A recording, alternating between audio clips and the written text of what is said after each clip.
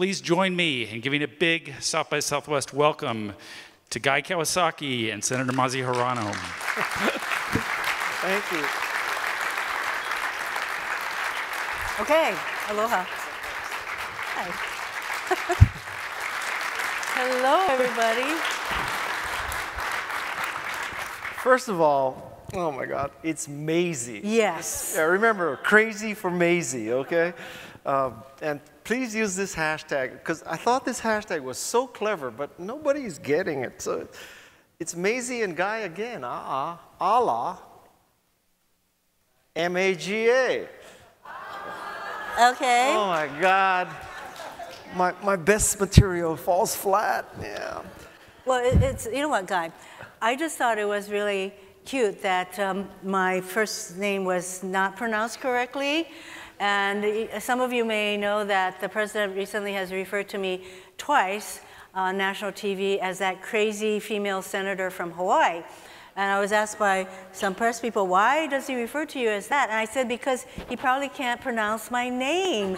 And he doesn't want to be seen as an idiot in front of his adoring crowds. So you see, there, it's amazing. It is not some weird Asian name. It's actually an old English name. It's great to see all of you here. I think we have some fierce competition. There's a science guy who's talking or something. And I'm just really happy to see so many of you who are here. Mahalo nui loa. Thank you. We are both from Hawaii, by the way. So if we drop into Pidgin, we'll translate for you, okay?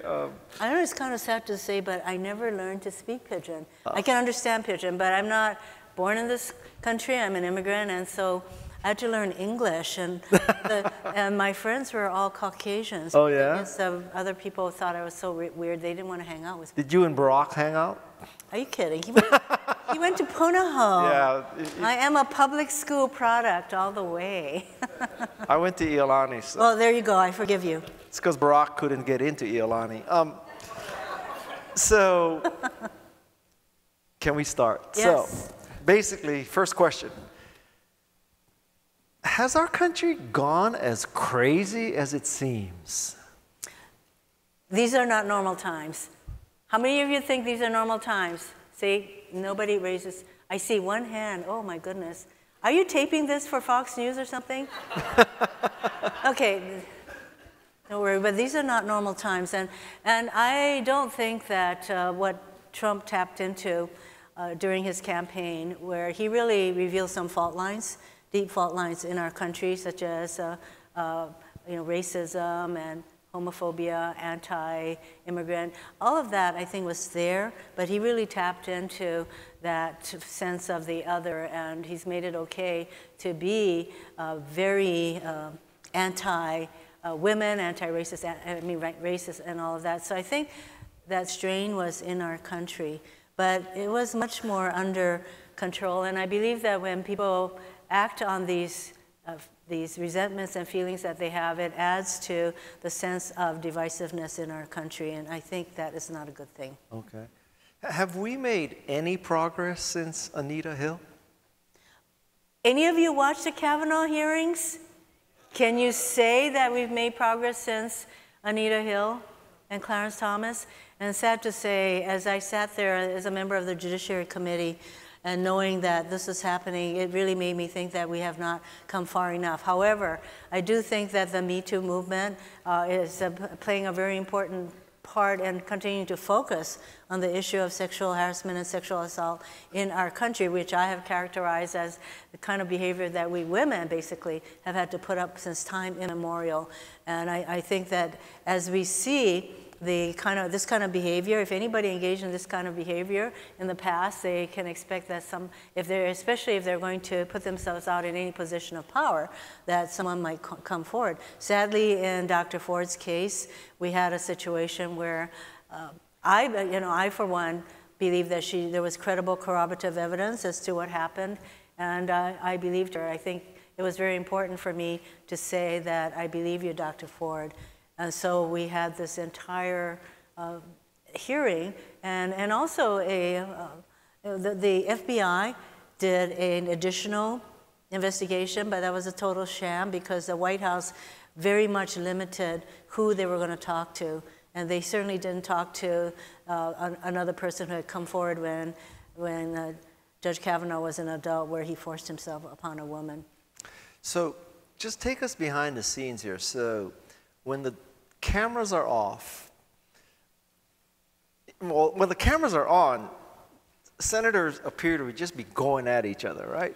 So now when the cameras are off, are you guys back there smoking cigarettes, drinking Cokes together, and, you know, or are you still like at each other's throats? I don't think we're at each other's throats, but the comity of what used to be is very much frayed.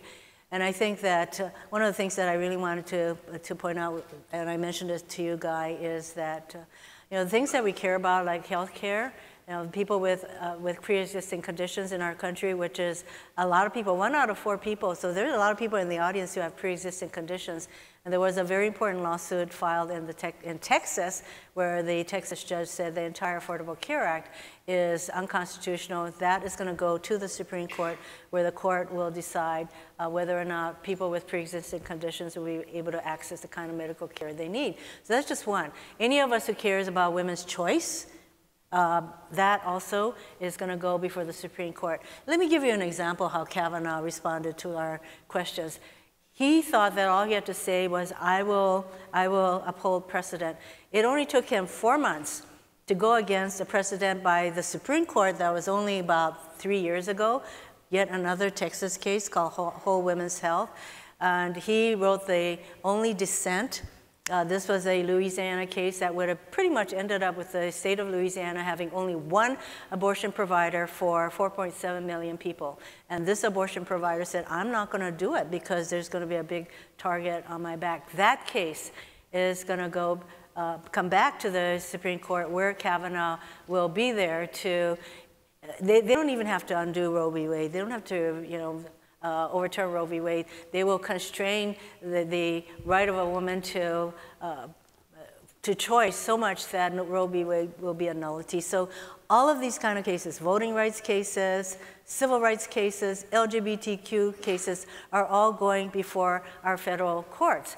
And the courts are being packed with very ideologically motivated judges, most of whom are members of the Federalist Society and the Heritage Foundation, and they come to the courts with a very strong ideological perspective, which I believe will not enable them to be fair and objective as judges with lifetime appointments. So I talk about court packing a lot. This may not have been something that was of particular hitting your radar screen, but suffice to say, why do we need to even worry about who gets elected if the judges sitting in lifetime appointments can undo and interpret the laws that we pass so narrowly that it will not effectuate the purposes of the law? But that is what's happening every single day. And 1/10 of the judiciary, which consists of about 850 judges, are now all Trump appointees, including, of course, 2 on the Supreme Court.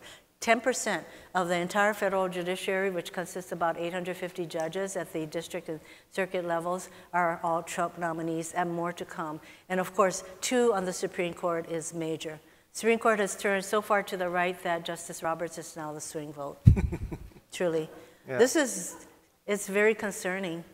So if we fast forward a few years or a decade or so, is like woman's choice going to be an oxymoron at that? It could be. And in fact, one of the first things, the first political letter I ever wrote was when the state of Hawaii, which was the first state to legalize abortion, we were dealing with abortion at the state level, and I wrote my very first letter to our congressional delegation asking them what their position was on abortion.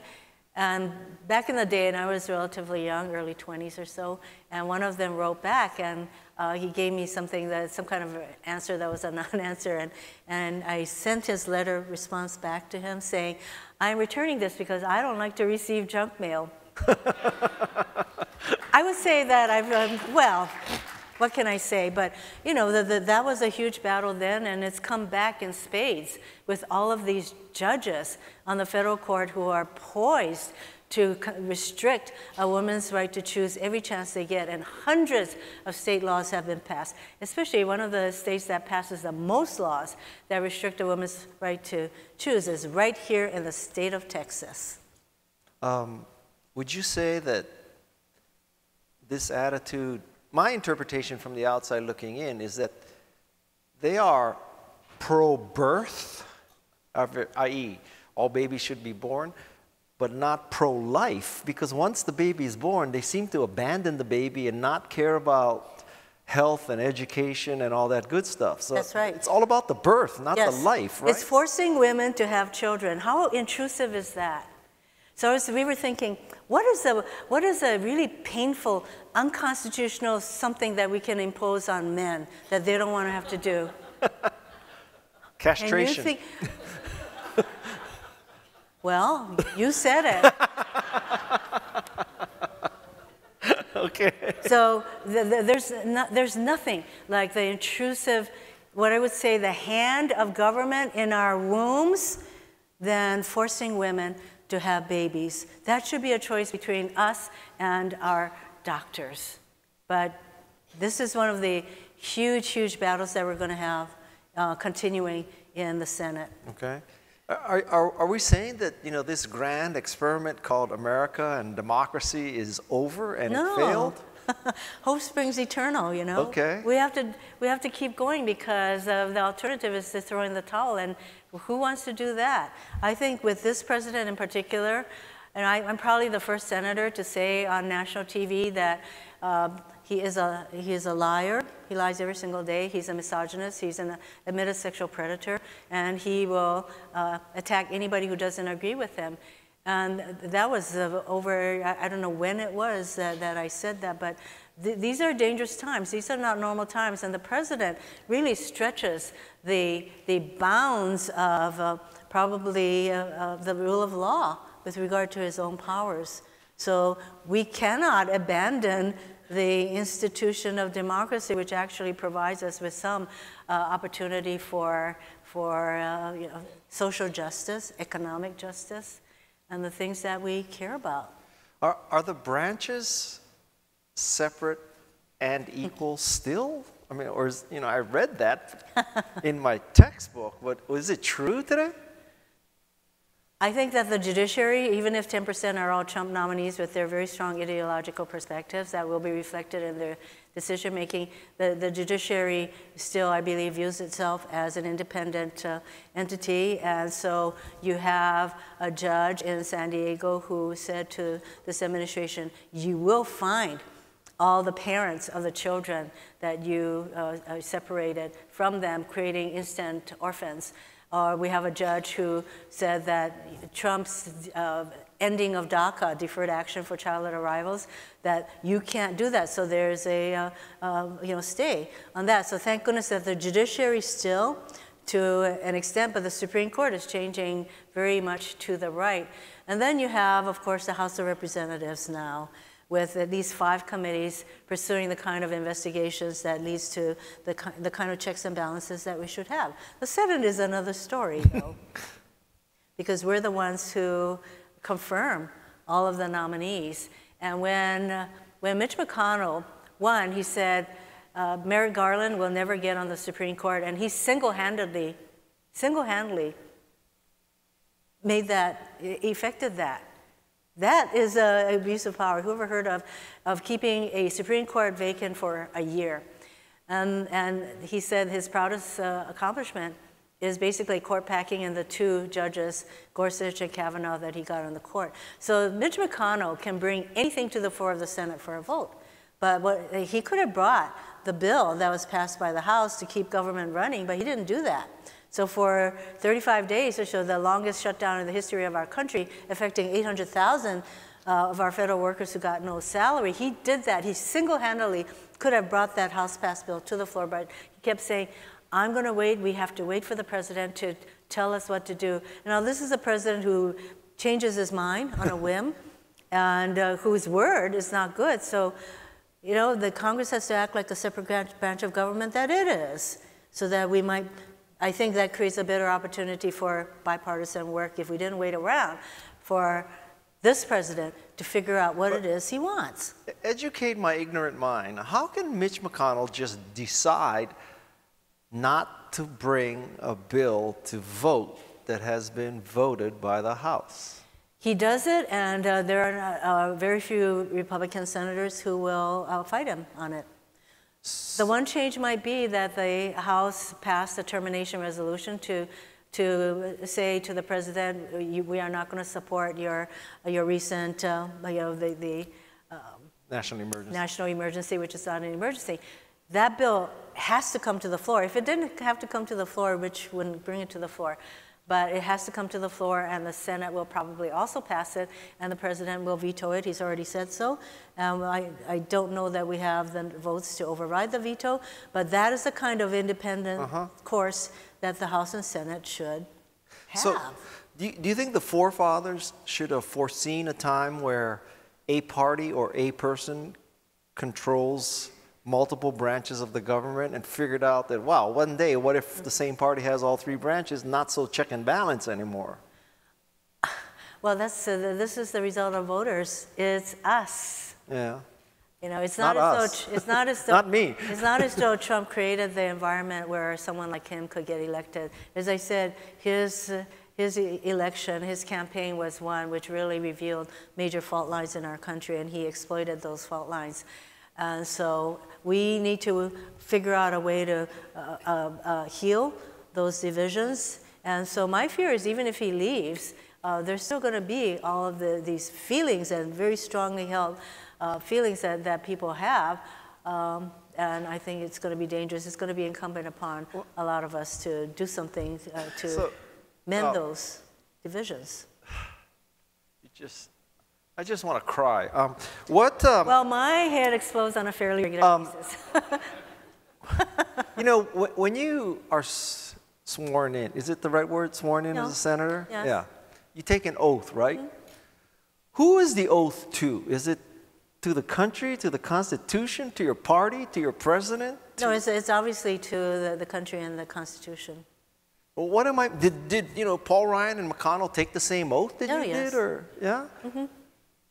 There's a mismatch. But just as you say that they love to force women to have babies, but then they don't really care very much once the babies are born, in terms of they would like to eliminate all the safety nets. They want to cut the programs, healthcare programs for children.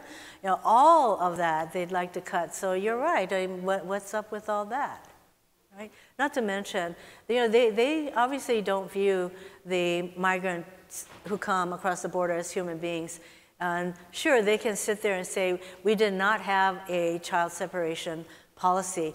Well, they did have a policy called the zero tolerance policy, which in order to effectuate required the children to be ripped from their parents. And they obviously thought they were never going to be challenged on this, so they didn't keep the appropriate records and all that. It's just atrocious that we would make instant orphans, that would be the policy of our country. That's why, thankfully, there was a hue and cry. But still, we have an administration where they still deny that this was the effect of their zero tolerance policy. Now, I have watched more public hearings in the last 2 years than in my entire life, okay? And, you know, it seems like those public hearings, it's just grandstanding and totally worthless. I don't think Is that true? No, look at the Michael Cohen hearing. I don't think that was useless. I think a lot of the hearings that will be conducted that investigates what I would call the Trump organization, because he had an organization, his foundation, his, you know, all the corporations he set up for all his real estate dealings. It's an organization, and he acts like the government is his private family business or something. So there are going to be all kinds of investigations. Those are not going to be sham. And in a private hearing, is a private hearing more efficient, more effective, or because there's nobody to grandstand to, or is it the same crap? Well, not necessarily, because if you watch the hearings going on, a lot of the questions that I ask in the House are very telling questions. They're not grandstanding. They really want to know the facts. And I sat on the Intel committee myself. And so I would ask the same kind of hearings, regardless of whether it's a public hearing or a closed-door hearing. Okay. if you look across the aisle, truly, are we that different? Not we. Are you and they? Are they that different? I mean, does Mitch McConnell and you, at some level, fundamentally agree? It's just how you get to that place that you disagree, or are there major, like, philosophical differences across the aisle? I think there are major philosophical differences because, for one thing, they wanted to eliminate the Affordable Care Act. They came within one vote of totally eliminating health care coverage for 20 million plus people in our country. They were prepared to do that, except for 3 people: Susan Collins, Lisa Murkowski, and John McCain. Were it not for those 3, you would not have the kind of health care coverage that you currently have. They had no problems doing that, or they had no problems voting out the $1.5 trillion in tax cuts to the richest 1% of the people in our country with absolutely no input from the Democrats. So there are major differences in how Democrats view government as an entity that is supposed to provide not all the answers, but some of the answers that actually enable people to have jobs, to have education, to have the kind of opportunities that we all seek. We believe that. They apparently don't. It's pretty awesome. If you talk to them just as individuals, you might get a different, I don't know, because I have never been able to ask my Republican colleagues who voted to eliminate health care for millions of people like that, why did you do that? Why, I mean, how do you vote like that? I assume that they were perfectly aware of what the impact was because we certainly had enough speeches, et cetera, but they did it anyway. I think it must be a very different view on what government is for. We do not view government as the enemy. We view government as part of the solution. Okay. I have to ask you this because I'm just so curious. It's just like such a great opportunity. So, you know, sometimes, I bet you agree, you see some of these politicians say something that is so stupid. I mean, the earth is flat kind of stupid. And you know, they say that, well, the Cohen hearing is a total waste of time, but when I ran the Benghazi hearing for 11 hours, that was a useful way, you know, use of time. And I see such hypocrisy and such irony and such stupidity. And I just want to know, do they understand that they're being hypocritical and stupid, or they are so stupid they don't even see it? So just, can you give me some insight when somebody says something so hypocritical? Do they know it's hypocritical, or they just don't even know? They don't care. So whether they know or they don't know, you know, you have to judge people not just by what they say, because words do matter, but their actions. And when you want to eliminate health care for 20, 30 million people just like that, that shows me that you really don't care that there are going to be all these millions of people. You don't care. So that's awesome, but there you have it. And yeah, there are a lot of really silly things that a lot of people say. But what's really crazy, I think, is that they accuse us of, for example, the president has been making fun of those of us who support the Green New Deal, which is really a recognition that the science of global warming is right there. And people who live in Hawaii and Florida and Louisiana and California, we know the global warming. What's really crazy is to simply deny, stick your head in the sand. That's the radical thing. And I think they take really radical positions, and yet, you know, they're constantly holding us to some kind of a standard. And I say, oh, really? You know, when they go low, we fight back. That's what we have to do. So, I think you're fundamentally an optimist. So, is the path to a better system of governance, is it seeking common ground, moderation, compromise, or is it stand your ground? You know, is it combative? Which is it? Which, you know, Barack Obama says, you know, don't cave, right? And there are times when you have to stand your ground, and you have to know when those times are. So when it comes to health care for our people, I believe you have to stand your ground. That's a pretty fundamental priority. There are plenty of other areas where we have compromised. For example, you know, I sit on the Armed Services Committee, and we always, every year, in a bipartisan way, put out the National Defense Authorization Act, which is, it sets the stage for military activities in our country. That's That is bipartisan. And before the shutdown, we managed to pass in a compromise, in a bipartisan way, most of the bills that funds government. That is why the shutdown was a partial shutdown, not fully. So we compromise on a lot of things, but of course what gets focused on is always those areas of contention. And those are big areas, such as the huge tax cuts. The tax cuts that did not help the middle-class families, and where people may have gotten a little bit of increase in their salaries, but they didn't even notice it. Meanwhile, the huge corporations, they have seen the results of the 1.5 trillion in tax breaks for themselves, and they certainly didn't use that money to increase worker wages. That's not what happened, or to create jobs. That's not what happened. So those are battles that we have to fight. Okay. And you have to know the difference. There are times when you have to stand your ground. So I'm all for compromise when that makes sense and you're still getting to the goal that you need to get to. If this national emergency thing happens,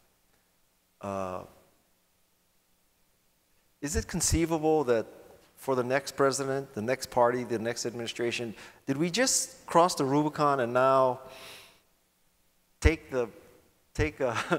maybe a dream case or worst case? So Democrats win in 2020. A Democratic president declares climate change a national emergency.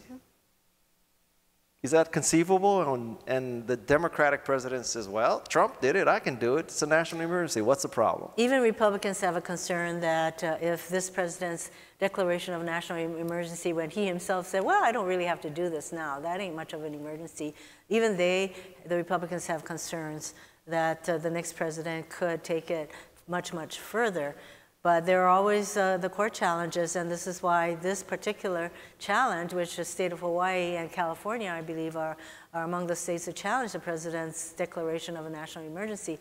It's going to go to the Supreme Court, where you already have two people, the two most recent Supreme Court nominees, Kavanaugh and Gorsuch, who believe in a very expansive, powerful executive. That's one of the reasons that they're on the Supreme Court, because they held these kinds of perspectives. So there are two things about Donald Trump that if we remember these two things, you can pretty much provide the motive for anything that he does. One is he needs to protect himself. As we say in Hawaii, he needs to protect his okole. And the second thing is money. So if you know that, if you understand these two things for Trump, you can provide a lot of motives for what he does in any given situation. Well, doesn't he have a hotel right on the water? I mean, is that hotel going to be underwater? He still is a climate change denier. Yes, that's what I'm saying. Yes. So consistency, and I mean, they really don't pay much attention to science. Okay. Could you explain how the PAC system works? I mean, how is it that the NRA, for example, has such swagger? No, because we have dark money, thanks to the Roberts Court decision, mainly in Citizens United, which opened the floodgates for all kinds of what we call dark money that's totally not disclosed. And so one of the bills that just passed the House will provide all kinds of campaign and financing and ethical reforms where at least this kind of money as to who's providing the money has got to be disclosed. That's the only avenue that the Supreme Court left for Congress to do after Citizens United, where they said there's a constitutional right to be able to provide this kind of money. And so they said, well, the Congress can still act to have this, who's providing the money disclosed. And we did that on the House side when I was there, but that got stalled in the Senate. So now the House has passed a bill that is an entire array of various kinds of campaign spending and ethical behaviors, requirements, but Mitch McConnell has already said that bill is not coming to the floor. I'm not letting it come to the floor. And when he was asked why, he said, because I can do it like that. Is he more powerful than Trump? He could be if he acted like the Senate is a separate branch of government, but he's single-handedly made sure that Merrick Garland, who was a much more of a, I would say, he was a person who would have set aside whatever. I don't even know what his ideological perspective is, but I do know that he is a fair judge. So he's off the court, and meanwhile we have Kavanaugh. Staying on the subject of PACs for a second. So I think the NRA gave $3 million to Rubio, right? So it seems to me that Jeff Bezos, Bill Gates, maybe a GoFundMe campaign, why couldn't that raise like $9 million and rent 3 more senators and, you know, get the majority? I mean, well, sounds very, you know, sort of sneaky, but I mean, isn't that conceivable that, you know, you rent a senator and, you know, you get the majority, and no? Can't the good guys rent the senators every once in a while? It doesn't, you know, to rent a senator as a senator, I certainly am not rented. By the way, I have like a triple F from the NRA. So really I would say that most of the people that I know, whether they're Republicans or Democrats, they will tell you that they're there to make a positive difference, but it's in how they vote that matters that's a huge part of what their priorities actually are. What I would like to see is campaign spending reform that discloses the kind of dark money that is being spent. I would love to have campaign spending limits, but the Supreme Court has already decided, thanks to Chief Justice Roberts and that court decision in Citizens United, that we can no longer have limits. But part of what this bill will do will provide for public financing of campaigns. And, you know, let's face it, with the advent of social media, candidates do have an opportunity to raise a lot of money from small donors, and I think that is a trend that should continue. Speaking of social media, so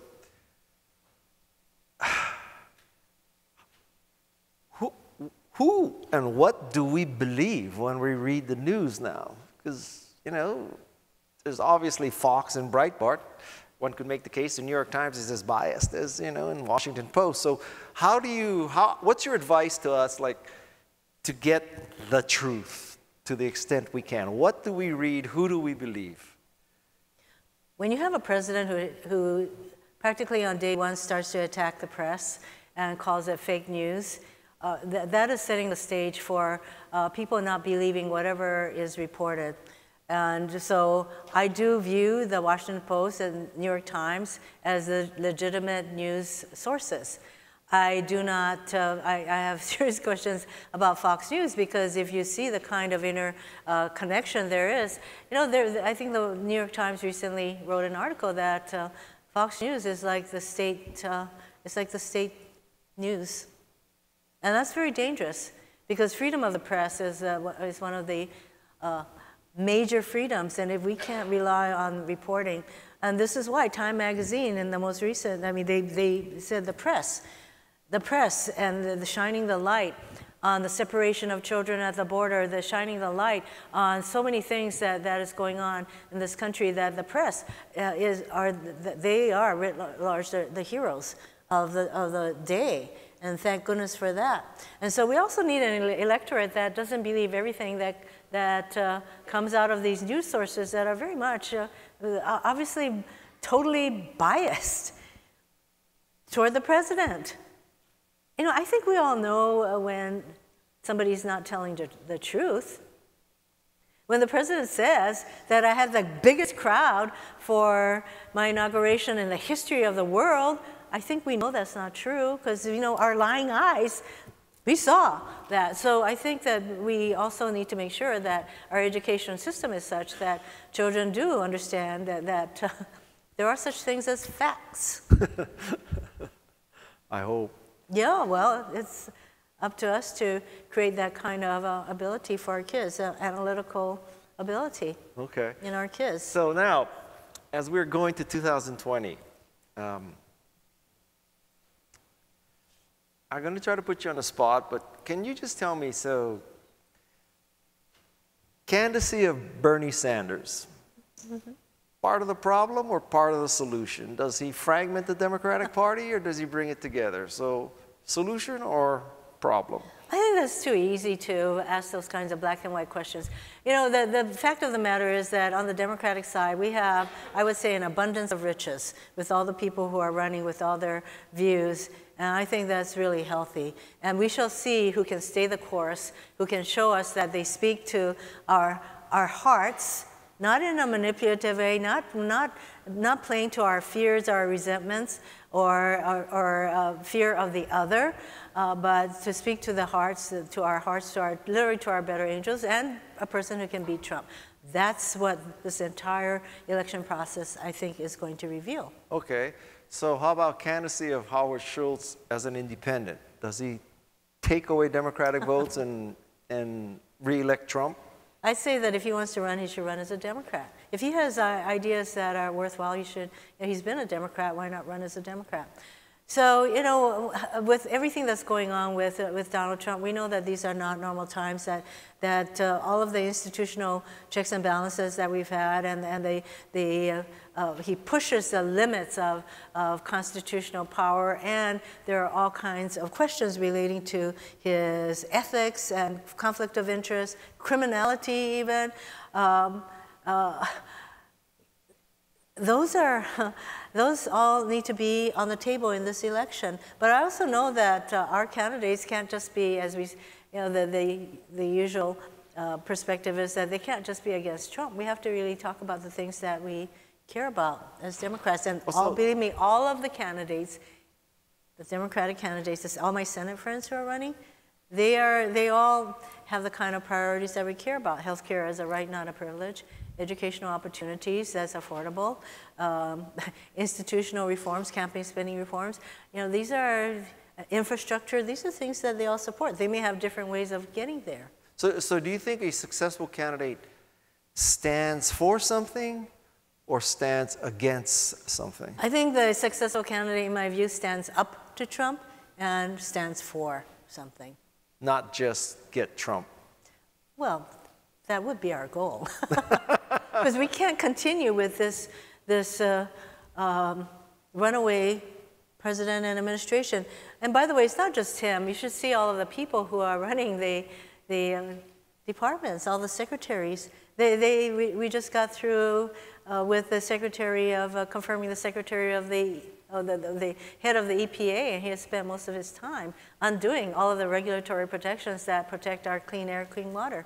So so many of his, and not to mention so many of them had to resign in disgrace for ethical problems, but so many of the people who are running this administration have positions that are antithetical, contrary to the very departments that they're supposed to be running. That's kind of par for the course for this administration.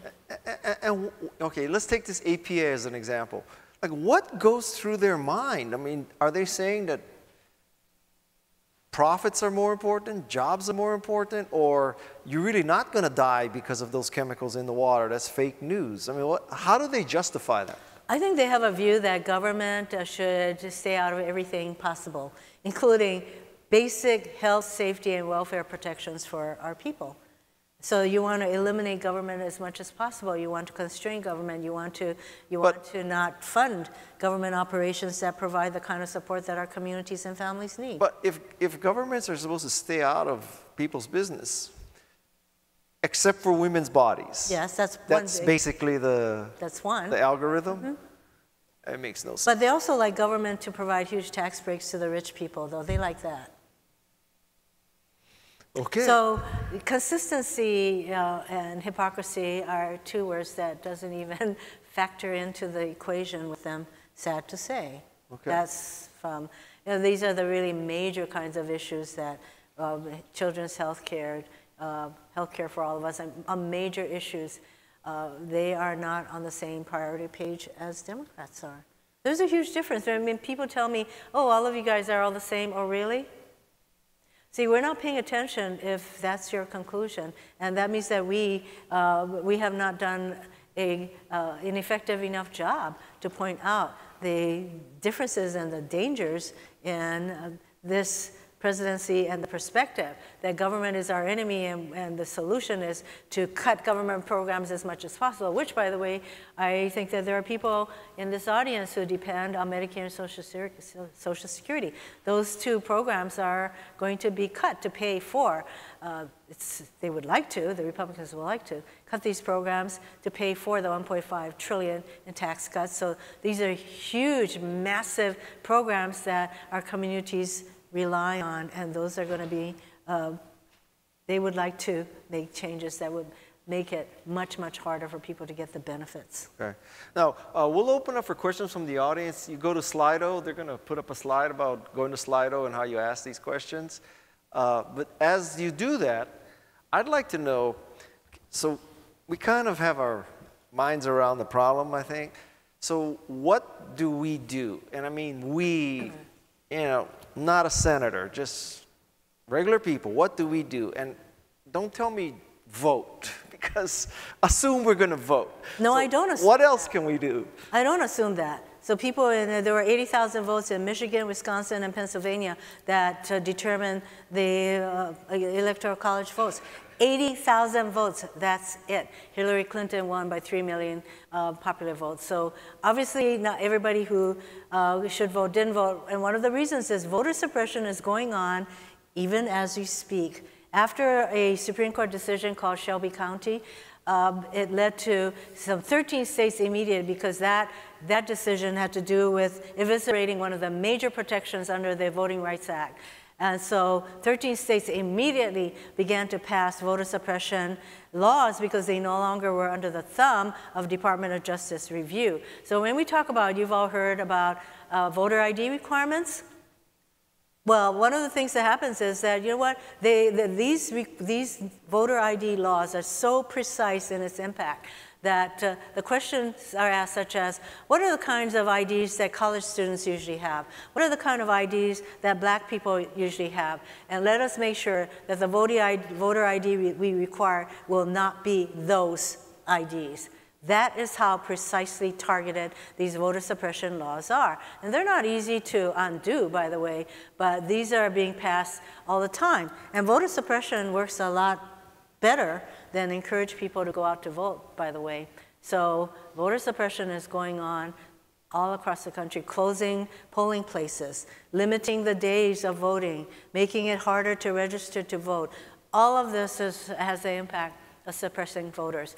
And by the way, most recently, thank goodness, there was a court that said to Wilbur Ross, our Commerce, I think he's our Commerce Secretary, it's kind of hard to keep track of all of them, but he wanted to put on the census a question about citizenship. And there was no legitimate purpose for this. I think they argued that it's for, to protect voting or something like that, and the court said, no, that is not the purpose of this. It is to be a chilling effect on communities with a lot of immigrants, and they will not participate. And so there will be massive undercounting of census, which is one of the ways that we decide the resources that go to our community programs. Okay, vote. So you have to vote. And, what else? And these days, everybody can raise their voices, because one of the things that's happened as a reaction to Trump, in my view, is that women in our country are highly engaged and motivated. And a lot of women are very angry, especially after watching the Kavanaugh hearings and realizing that each one of us probably went through in our lives sexual harassment, and I hope not assault. But we've all had to be put up with this BS since what I call time immemorial. And we all recognize that we have to lend our voices. This is why so many new people, in my view, is mobilized women who elected so many people. So the result was that the Democrats took control over the House. So women's vote are also going to be suppressed. Watch for it. There'll be all kinds of ways to attack women and make women feel as though we don't have anything to gain by voting. So that's going to start happening. How would you attack a woman and restrict her ability to vote? You make them feel as though what they're doing is one way is that you deny them access to birth control, or you deny them the access to someone who will provide abortion, basic control over our bodies. You do all kinds of things to create an environment where you just kind of say, well, what can I do? So there are all kinds of ways to suppress voting, and it's going on in very precise ways all across the country. I find that unfathomable, but well, I mean, I'm just naive, I guess. So read a book by someone named Carol Anderson, who wrote about voter suppression in our country. Okay, so beyond voting, do, you know, 1 million women marching on Washington, D.C., does that move the needle? Does that have an effect? If they stay engaged, and if you know, it's one thing to register to vote, but it's a whole other thing to actually show up.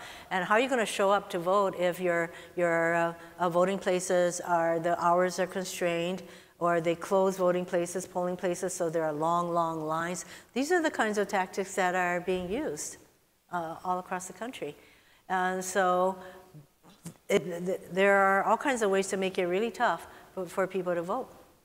So we have to fight all of that. There are ways that we can all come together, and I really rely so much on the mobilized women in our country who are very engaged. They need to stay angry, but in a very focused way, because if we really care about the things that I talked about, the priorities that we care about, you're not going to get those priorities addressed with this president or with this Senate. Okay. So we have some good questions here. So one question that scrolled off already was, this person is a Republican and wants to know what he or she can do to get back the Republican Party, really, right? I mean, I think that's the underlying. So what would a Republican do? Well, there was a time when the Republican Party was the party that stood for fiscal conservative, and yet that's out the window because of the $1.5 trillion in tax cuts that was not paid for. And you know, there are a lot of Republicans who believe that they no longer, this is not their party anymore, it's the Trump party. And so I think that there are lots of ways that people who share those kind of views can come together. But you notice that the Republicans in the Senate, the ones who spoke out, are generally the ones who are retiring. So there's a lot of building to be done for the Republican Party. I think that a two-party system is very important. So I would say one of the ways is to revitalize the Republican Party to the kind of philosophy that it was identified with, which it no longer is identified. Okay. Look at this second question. Oh my God. I'll read this question verbatim. The U.S. often invades countries where it considers democracy has failed. Should we, Europe, invade the U.S. and reestablish democracy? OMG. All right.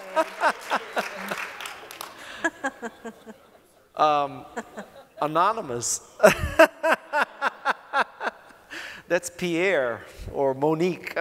I do think that our allies, for example, who the president doesn't say particularly nice things to, probably are wondering what's happening in our country.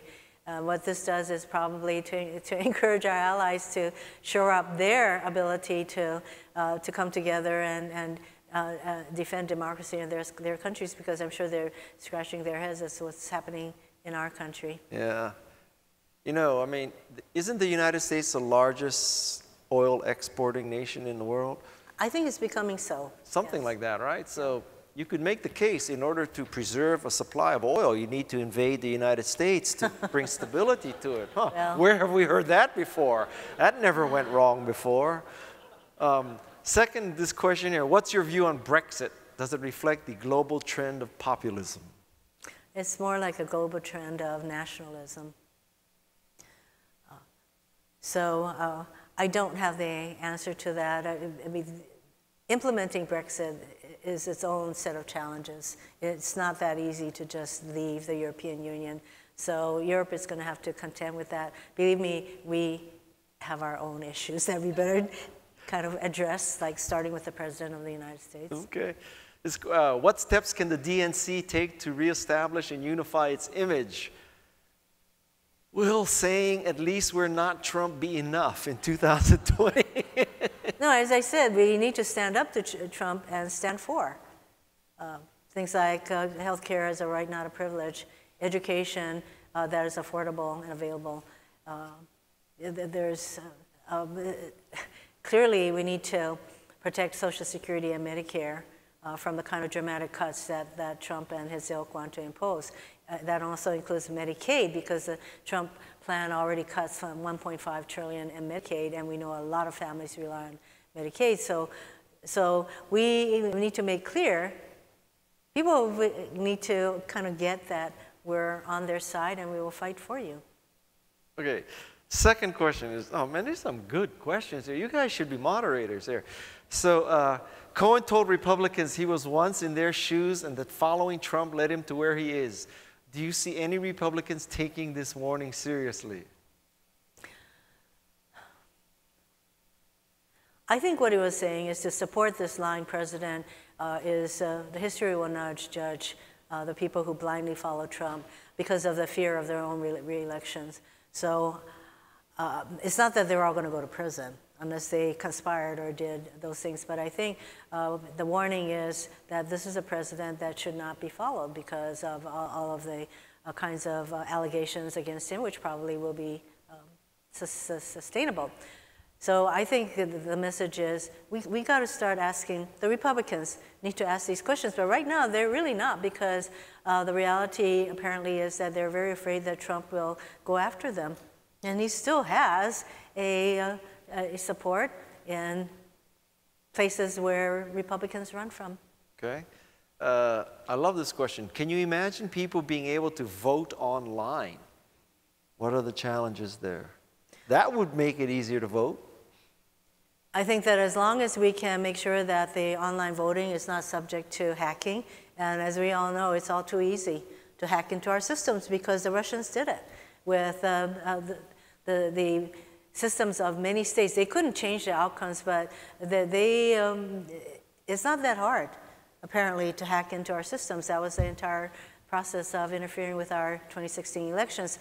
I think we should make voting as easy and but at the same time secure as possible. No, in Australia, I think. Anybody here from Australia? Voting is mandatory, right? Yes. You get penalized if Yes. you don't vote, right? Why couldn't we do that? Well, I mean, I suppose I still believe that in a democracy like ours, that we all recognize how important it is to exercise that hard-won right to vote. And that it should not be something that is forced upon us. If we have a country where we only do things that we ought to be doing as citizens only if we are penalized or get paid, that's really not the road I'd like to go down. Howard Schultz could do something positive, like, you know, if you prove that you vote, you get a free cappuccino or something. I mean, Well, that I could go for. That would be something he could do.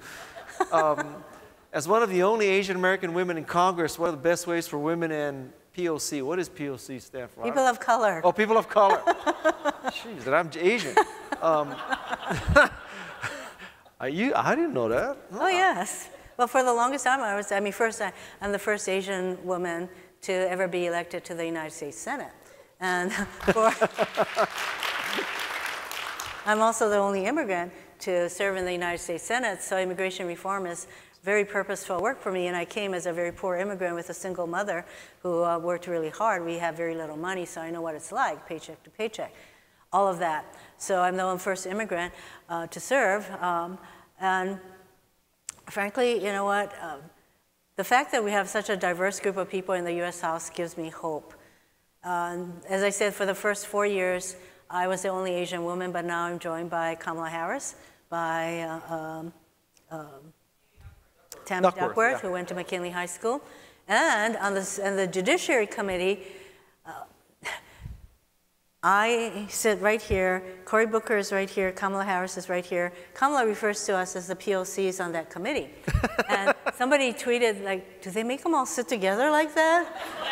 No, it's because of seniority. Are they segregating you? No, it just so happens that Kamala was the last person to get on that committee, so she's there. But the three of us, often we commiserate and we can communicate non-verbally also. But I'm really glad that we are there, and often we will vote together on some of the nominees. So it's good to have those two, because before that, I was it on that committee.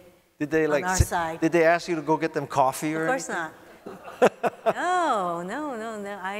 As some of you may know, if you watch MSNBC or CNN, I do quite a lot there. I used to go on Fox News, but they take their wax on me quite often. But I speak very plainly. One of my journeys has been to be able to speak what I call very plainly, which is my way to be myself and to just speak in a way that a lot of people will just come up to me wherever I am to say, thank you for speaking the way you do. It's not that easy for politicians, I'm sorry to say, to be able to expose ourselves in a way that people feel like they can relate to us. And so that means that sometimes I swear, and I say, with everything that's going on, if you're not moved to swear once in a while, you are not paying attention. Yeah. So every once in a while I'll say things, and it's not as though my people script, they don't say this is where you should say bullshit now. It just comes out. Michelle Obama said that, right? Well, see, so if the words fit. That's good company. That's good company. Yeah. These are really tough times, and I do not make light of it. But one thing I learned is that one person can make a difference, because my mother changed my life by bringing me to this country. I was brought up by my grandparents on a rice farm with no running water. It was very rural. Of course, I spoke not a word of English when I came here, but one person can make a difference, and in my life, she changed my life. So I would say, especially to young people, there are 3 life lessons that I've learned over time. One is one person can make a difference, so each of us can make a difference. And if you're behaving in sort of your normal way, these are not normal times. Please do something that makes you go this way, expand what you're doing. The second is half the battle is showing up. So I'm glad that you showed up today. It's not just showing up physically, but it's showing up to state a course for what's meaningful to you. And the third is to take some risks. We can't just stay in our own narrow lane of behavior that is comfortable. You have to get uncomfortable sometimes.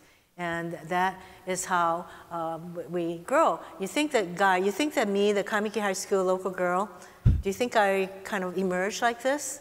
No. No way. No.